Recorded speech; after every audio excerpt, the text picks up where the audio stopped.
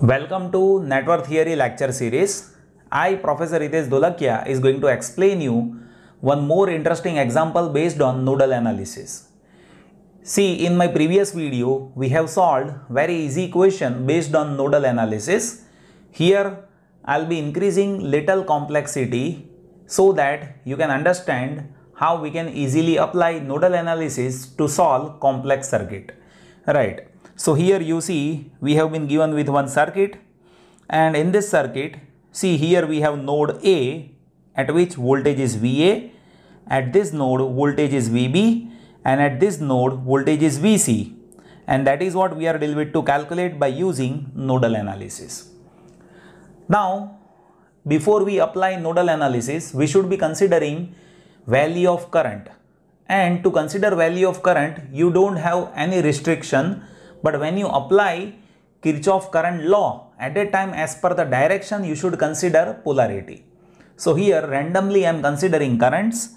So let us say here we have current I1, here we have current I2, here we have current I3, here we have current I4, here I am considering current I5, here I am considering current I6, here I am considering current I7, and you see I2 that is coming here. So in this direction only I need to consider current I8. So that is how we have considered direction of currents. Now let us apply nodal analysis at terminal A. So here I will be considering Kirchhoff current law at terminal A. So when you apply KCL at node A, we need to see entering current is equals to leaving current. So you can observe entering current is I1 and leaving current is I2, I3 and I4. So I can say I1 is equals to I2 plus I3 plus I4. Now let us substitute the value of I1, I2, I3 and I4. So you see I1 that is there in the direction of current source. So I1 is equals to minus 8 ampere. So I need to say I1 is equals to minus 8, and that is equals to I2. So you see I2 is there in this direction. So I2 is potential difference across this link divided by 4 ohm. So that will be VA minus VC divided by 4 plus you see I3. So I3 is there in opposite direction of this current source. Right, so I3 is equals to minus of this current source. So current source is minus 3 into minus, that will be I3, so that will be plus 3. So I need to write I3 is equals to plus 3 here, plus now you see I4, that is potential difference across this link divided by this resistance, and direction is this. So we can say VA minus VB divided by 3, that is I4. So now we have this equation, we need to simplify this. So here I can take LCM, that is 12, and before that just take this 3 over other side. So I can say this is minus 11, that is equals to VA minus VC divided by 4 plus VA minus VB divided by 3, and if you take LCM here, so 12 is my LCM, so I can say 12 into 11, so that is minus 132, and that is equals to, now 4 is here, so I need to multiply 3 into VA minus VC, and here 3 is there, so I need to multiply 4 here, VA minus VB. So let us simplify this further. So this will be minus 132, that is equals to, now you see 3 VA and 4 VA, so 7 VA and minus 4 VB and minus 3 VC. That is how it is there. So let us say this is equation 1. Now I'll apply KCL at node B. So let us apply KCL at node B. So you see at node B entering current, that is I3 and I4, and leaving current, that is I5 and I6. So I can say I3 plus I4 is equals to I5 plus I6. Now let us substitute values of I3, I4, I5 and I6. So you see I3 that is there in opposite direction to this current source. So I can say I3 is equals to minus of this value and minus of minus 3, that is plus 3. So I3 is equals to plus 3 plus I4. Now you see I4, that is VA minus VB divided by 3 as per this direction, and that is equals to I5. So I5 is VB minus ground. Here we have ground, so VB minus 0 divided by 1. So I need to say I5 is equals to VB plus I6, that is a voltage drop across this link, that is VB minus VC divided by this resistance. So that will be VB minus VC divided by 7, that is equals to I6. Now what I'll do is I'll be taking this term over other side. So 3 is equals to minus of VA minus VB by 3 plus VB plus VB minus VC by 7. Now let us take LCM. So here you see 3 and 7, so 21, that will be our LCM. So 21 into 3, so that is 63, and that is equals to 3 is already here, so I need to multiply 7, so minus 7 into VA minus VB. Now 21 into VB, that I need to do, and here 7 is there, so plus 3 into VB minus VC, that I need to do.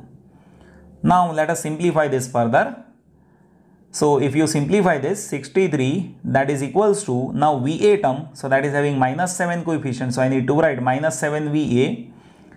Then VB is having minus 7 into minus, so that is plus 7 plus 21, so 28 plus 3, so that is 31, so plus 31 VB, and VC is having minus 3 coefficient. So this is our equation 2. Similarly, we will apply KCL at node C. So at node C, you see entering current is I6 and this I2, right? And leaving current is I7 and I8. So I can say I2 plus I6 is equals to I7 plus I8. Now let us place the value of I2, I6, I7 and I8. So I2, that is happening in this direction, so I can say that is VA minus VC divided by 4. I6, that is there in this direction, so I can say that is VB minus VC divided by 7. That is equals to I7, so I7 is happening in this direction, this current source is there in this direction, that is minus 25, so I7 is equals to minus 25 plus I8, so I8 is happening in this direction, and that is VC minus ground. So ground is 0, so VC divided by 5, that is I8. So now to simplify this equation, I am just taking VC by 5 or other side, so that will be minus VC by 5.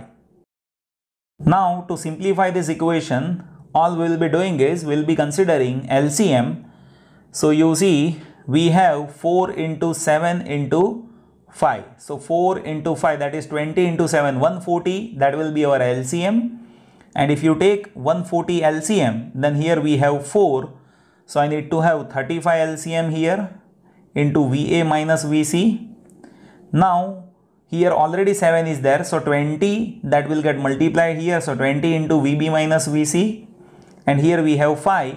So I have 4 into 7, that is 28. So minus 28 VC, and that is equals to, here we have 25 into 140. So that will be minus 3500. Now let us simplify this equation further. So this is, now you see VA is having 35, VB is having 20, so plus 20 VB, and VC is having minus 35, minus 20, minus 28.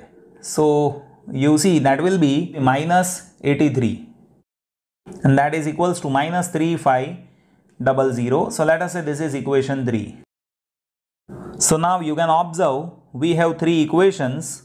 This is one equation, this is second equation, and this is third equation. So let me rewrite these 3 equations together to solve this question further.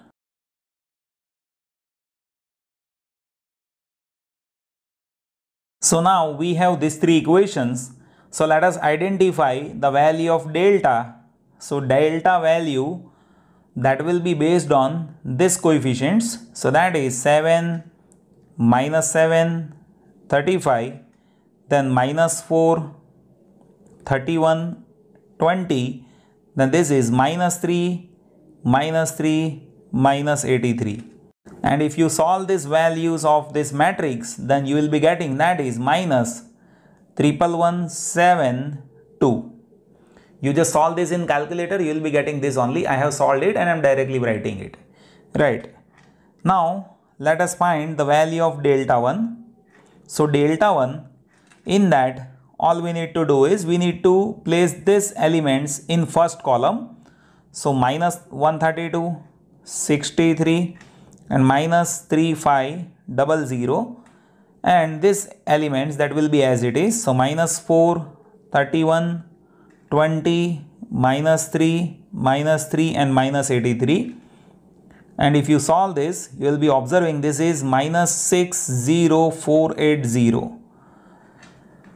And when you calculate value of delta 2, so in delta 2, these elements that will come in middle column, so minus 132, 63 and minus 3500.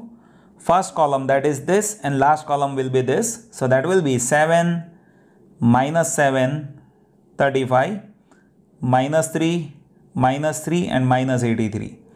And if you solve this, then you will be getting this delta 2 value that has to be minus 86436. And if you want to solve the value of delta 3, then delta 3 is having this element in third column. So I need to write minus 132, 63 and minus 3500 here. And these elements that will be as it is. So 7, minus 7, 35, minus 4, 31 and 20. And if you solve this value of delta 3, then you will be getting that is minus 517,440. So now we have the value of delta 1, delta 2 and delta 3. So I can have voltage V1, V2, V3. And here you see V1 is VA, VB and VC. So I need to say VA is delta 1 by delta. So delta 1 that is minus 60480 divided by minus 1172. And if you solve this, then you will be getting this is 5.41 voltage. If you have VB, so that has to be delta 2 by delta. Delta 2 is minus 86436 divided by delta. So that is minus 1172. So this will be 7.73 voltage. And if you solve VC, so that has to be delta 3 by delta, and delta 3 is minus 517,440 divided by delta, that is minus 1172. And if you solve this, you will be getting this is 46.31 voltage. So this is how values of A, B, C that we can identify by having nodal analysis. I hope you have understood this question. Little complexity is there in terms of calculation, but by practice you can have this exact answer. So I want you to do practice along with me. I hope you have understood this. Thank you so much for watching this video.